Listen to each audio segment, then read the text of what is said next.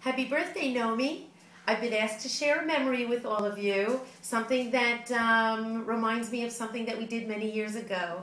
Thank God we have run the gamut of life cycle events together, but I'm sure I could come up with something. Anyway, I think my favorite memory of us is the day that we ran into each other in Manhattan. 1985, 1986, don't like to confess to the year. And I don't really remember if it was around Lord & Taylor's or it was the library, the park behind the library. But I do remember that that was the day we talked about sharing an apartment in Manhattan together. I do remember as that being the day that the Nomi and Zia bond was forged.